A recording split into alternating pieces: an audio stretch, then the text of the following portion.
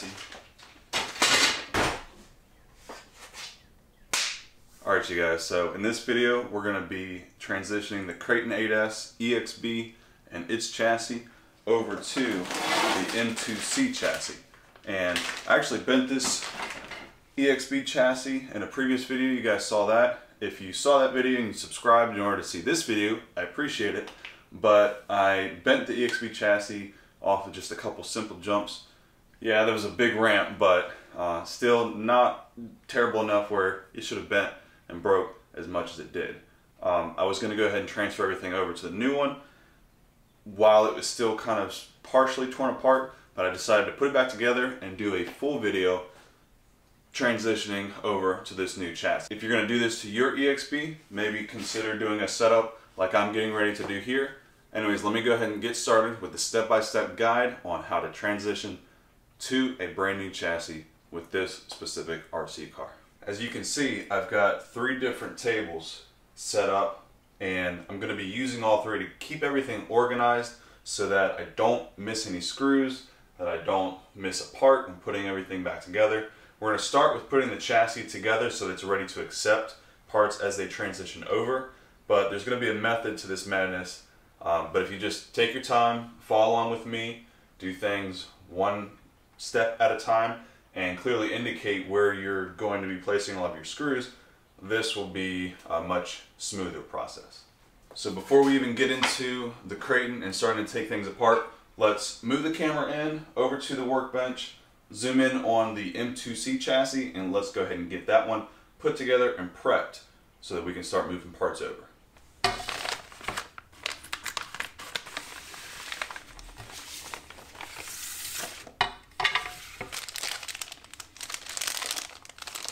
Alright, so it says Kraton front, Kraton rear. Got some screws that are separated out for that. Got this top brace that goes all the way across, and then these 2 side braces which will go on either side there. A couple of stickers, we're definitely going to put that up on our cabinets.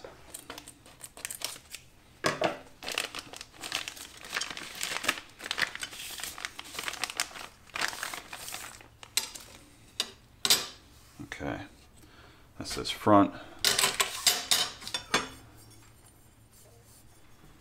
And we're going to have everything pointed in this direction. So we will point this towards the front as well. It should be pretty obvious once you start lining things up where everything goes. And you've got these screws here and here.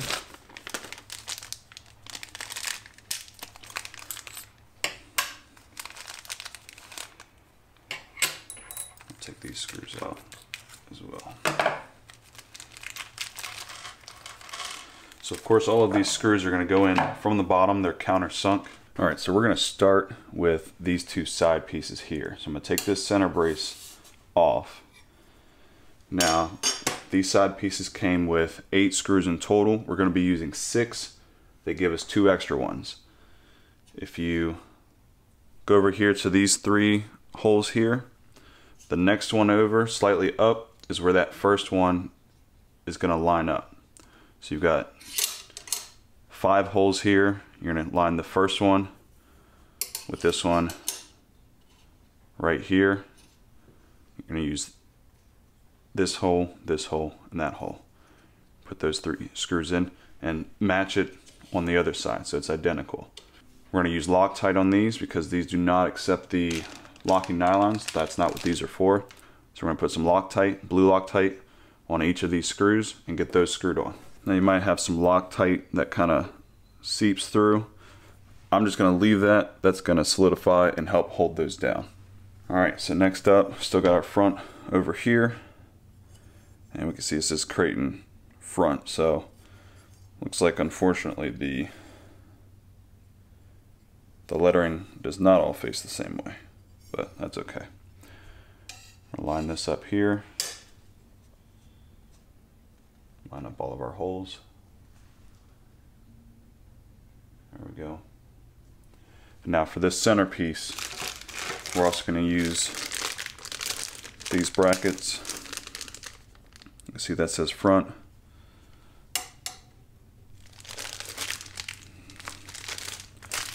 and rear. Now they say you can leave one of these screws out to allow it to flex some. Me personally, I don't want it to flex at all, so I'm going to put all of the screws in. So this fits on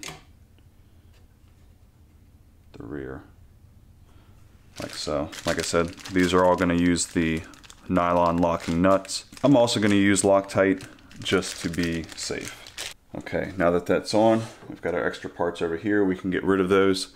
And now from here, we're going to go ahead and label our 3 tables. So this is always going to be the front over on the right side, and on the left side, that will always be the rear. That will help us keep everything together as we're taking things off of the old chassis. Front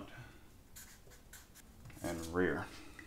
And all I'm doing here is just marking my table. You guys can see that. That's going to be the rear. This side's going to be the front. Over here, same thing. All right, that's just how I'm going to do it. It'll be easiest for me to do that in that way. So next up, we're going to take the wheels off the Kraton. And of course, we're going to take the body off. So next up, I'm just going to remove all of the body posts. And one of the reasons why I have the tables set up front and rear is because I want to put these body posts in the directions that they're supposed to go by themselves somewhere else. So as we start taking these pins off and out, I want to be able to put the pin and the position. So we've got 4 points here and 4 points on the ends. I want to make sure that on the table, this is top left, and I put this pin with here, and that's top left, but on that side, of course, furthest to the rear. And once I start doing it, you guys will see what I mean. And I'll just move this over to this table right here in that position. So let me go ahead and do that. All right, so now I've got 3 of them out. The last one is a little bit harder to get to because of the motor. So we're actually gonna take out the ESC and the motor. Well, I'm sorry, when we go to take out the motor and the transmission, we'll take out that last piece as well. So right now, we're gonna go ahead and move to taking out the ESC, receiver, and this whole box right here. We're gonna start by removing the screw, but then we can just take everything from the ESC out in one go right after we unplug the motor wires. So we're gonna remove the steering link screw right up here. From there, we're gonna go ahead and unplug the motor wires. We're gonna clip this zip tie that's holding our sensor wire. Gonna clip that off. Sensor wire comes off. And now with that, we can go ahead and remove the screws holding on this receiver box. And it should just be these 4 screws right here. And just be mindful and ready to catch that so it doesn't fall. And now we can lift the whole assembly out. What I like to do is just put these screws right back where they came out of.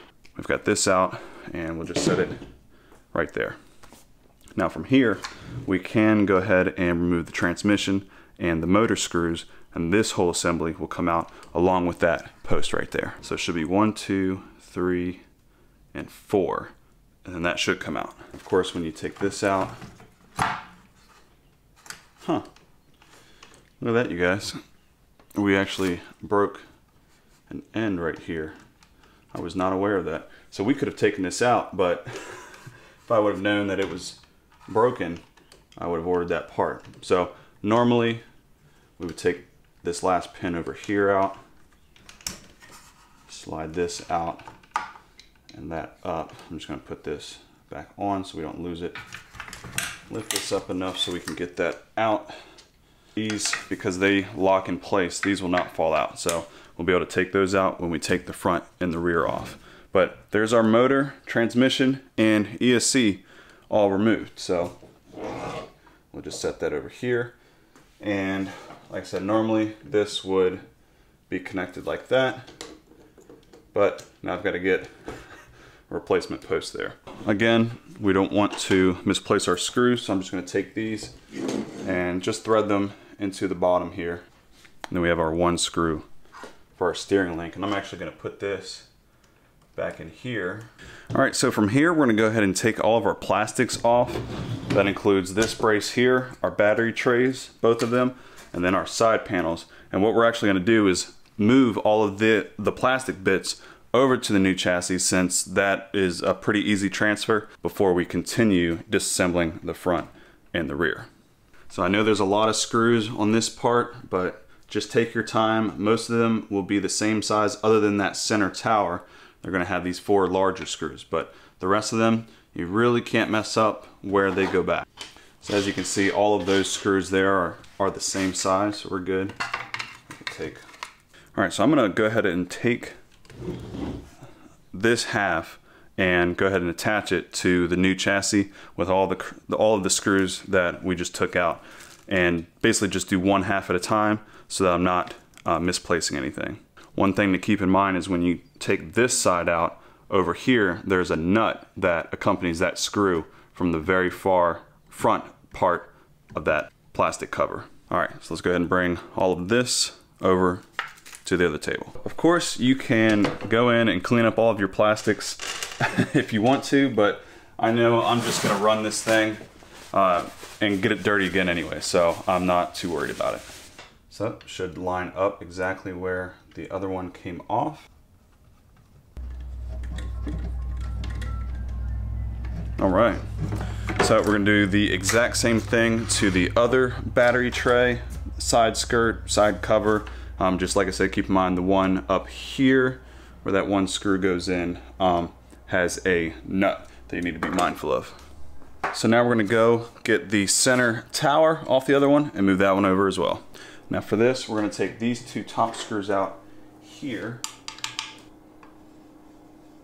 This comes out, and we will just put these right through there so we don't lose those.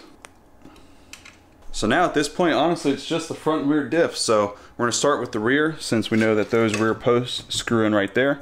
Let's go ahead and swing the camera back around. And to take off the rear, we've just got 1, 2, 3, 4, 5, 6, 7, 8 screws. Simple as that. Now, just like with the transmission, when you take this off, you're gonna have the differential gear exposed, so try not to get that dirty, and then also check to see if you have enough grease in there. All right, so from here, this plastic piece is actually being held on and kind of clamped to this chassis, so we're gonna have to possibly take this rear off, but let me see if I can just slide it out. So I am going to have to remove these screws just so that we're not applying any additional force. There we go. Now that rear slides right off. Okay, so now we're going to take this just like this. And I already know the grease is good here. Set this up. Flip this upside down. Put it right back on the same way it came off. So of course we want to make sure that our drive shaft goes underneath that tower, and as we draw this in, we're watching that red block, making sure that that doesn't, you know, start to scrape against the side, because that means something isn't quite lined up properly. All right, now with that, the rear is done, and man, that looks really good. Nice and straight. Love it. I think that the guy said something about the rear brace not being needed, but I need to check that. So on his website, it does say that this small rear brace doesn't work with this chassis. I may just go ahead and screw this in upside down. It's not going to get in the way of anything by doing that, rather than you know, like this because of that bottom brace being just in the way. So I'm actually going to run it like this, and should be good to go like that. So let me go ahead and drive these screws back in, and then we'll move on to the front. All right, so that rear brace is on, flipped upside down. So this thing is so rigid now. Should be no concerns with that at all. Doesn't get in the way of the drive shaft spinning, and there's nothing back here other than the batteries. So should be okay like that. 1, 2, 3, 4, 5, 6, and 2 little ones, 7, 8, just like the rear. All right, so for now, I'm actually going to just steal the end off of one of these other posts because it will be a lot easier to get to those once I actually get a replacement in the mail than to you know, try to get back at this one. All right, so just a really quick note.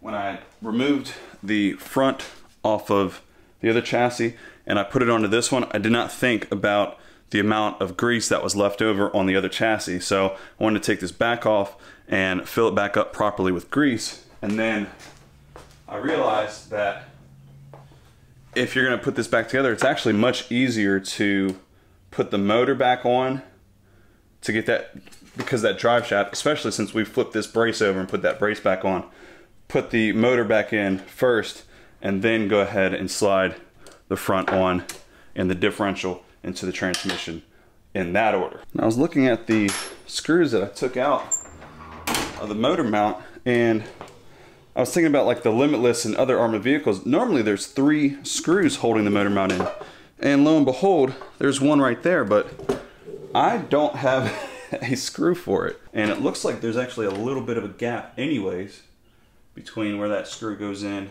and the bottom of the motor mount, but I put one in there, but it ran this long without it. So anyways, let's go ahead and put the front back on. Don't want to lose that. For our link, the screw's right there, so we'll just leave it there for now. All right, so now we're going to start putting these braces back on. All right, you guys, so that's it. Last thing, really, of course, we want to connect our motor wires in the correct order. We've got our sensor wire. Okay, so other than putting the 4 tires on, that is finished. So hopefully this video helped you guys out. If it did, please let me know by leaving a like. Subscribe if you want to see more content on the Kraton or really anything else RC related. I try to do as much as I can for the channel. Anyways, thank you again. I'll see you in the next one. Take care.